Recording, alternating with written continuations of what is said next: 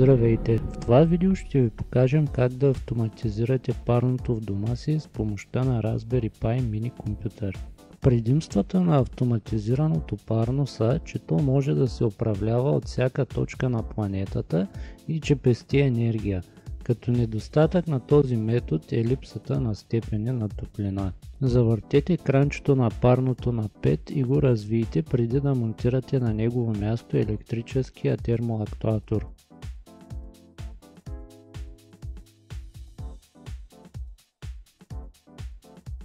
Преди да започнете е важно да се отбележи, че този метод работи само при парно с бутонче като това на снимката. Имайки това предвид, нека да изясним и принципа на работа на електрическия термоактуатор, който ще играе ролята на кранче, което ще спира и пуска парното. Принципа на действие на актуатора е следния. Когато на неговия термистор се подаде напрежение, пружината му се свива и натяга буталото му, което натиска бутончето на парното и то изстива. Това става в рамките на 5 минути. И така, нека да видим какво ще ви е необходимо за изпълнението на този проект. Двужилен кабел с сечение 0,75 квадратни мм с дължина според вашите нужди и разстояние. Термосвиваем шланг, един по-малък и един, в който да вмъкнете два кабела с сечение 0,75. Щепсел и реле за RaspberryPi или Arduino. И термоелектрически актуатор.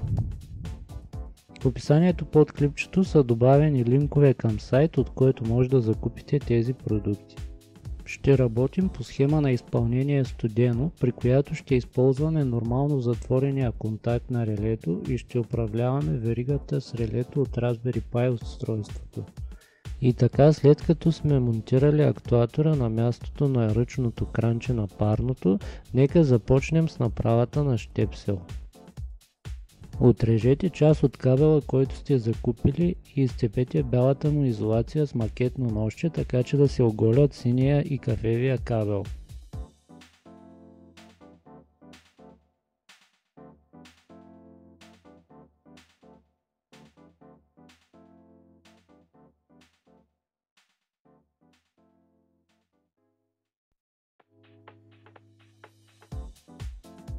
Жилата на синия и кафевия кабел също се оголват с клещи.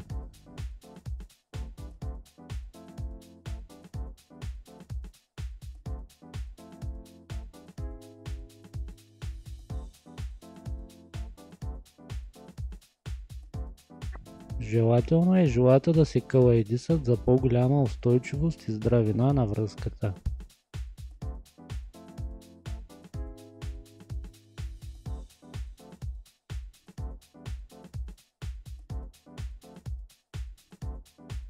Кръчетата на щепсела се развиват леко и завиват с часовникарска отверка за калайдисаните жила.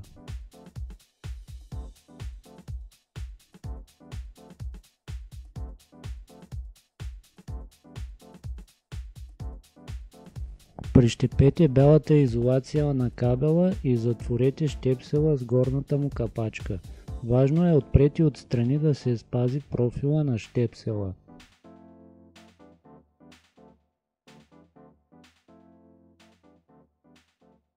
След като направихме щепсел, е време да свържем друг кабел за актуатора и после да свържем него с щепсела и релето в веригата. Сложете шланг на синьото жило и на кафявото жило на кабела на актуатора, издърпайте ги максимално назад, за да не се свиват докато запоявате, и отрежете друг кабел, като сцепите изолацията му и заголите и неговите жила в двата му края. Просочете синьото жило на актуатора с синьото жило от кабела и ги запоете.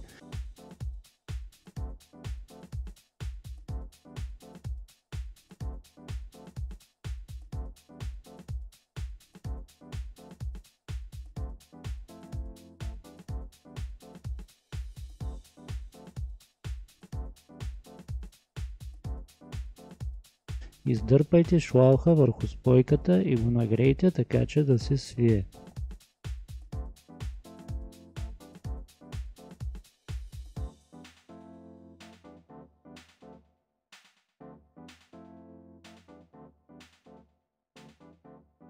Нанижете големия шлаух от другия край на кабела. Сега е време да добавим кабела с щепсела към веригата.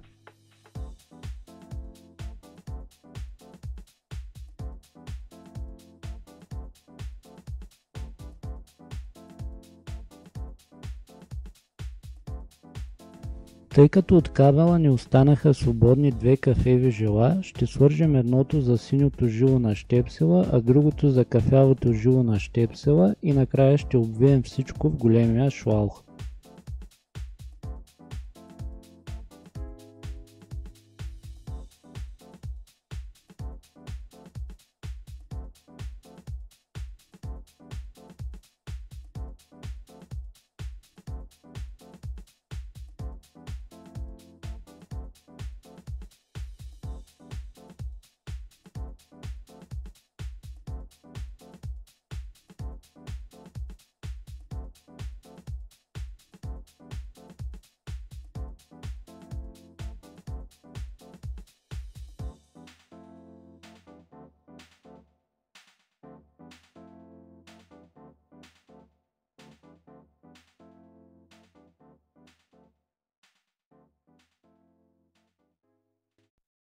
Когато приключите, остава да свържете кабела с нормално затворения контакт и COM1 контакта на релето.